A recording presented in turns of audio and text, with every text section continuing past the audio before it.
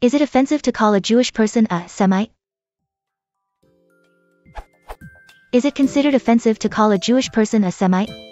I've heard the phrase anti-Semite or anti-Semitism, but I've never heard someone call someone a Semite.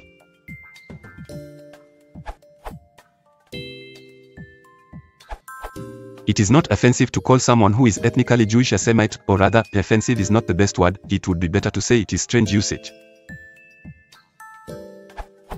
Anti-Semite, or anti-Semitic, the more common word, is someone or something respectively that has negative ideas about things associated with Judaism the religion, people who are ethnically Jewish, of Middle Eastern Palestinian descent with other complicated restrictions, and that's just the start of it, or general cultural things associated with those two.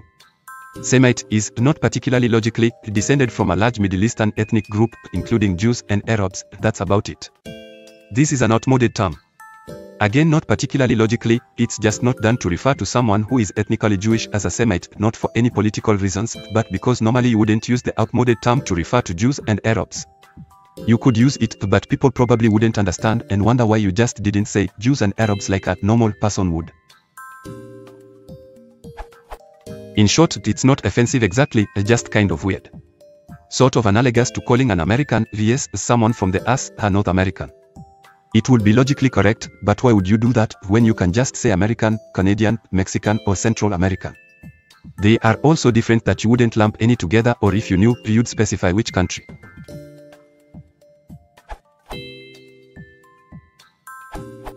The word Semite is not itself offensive, but it has an awkward, clinical quality that implies some contempt for Jews.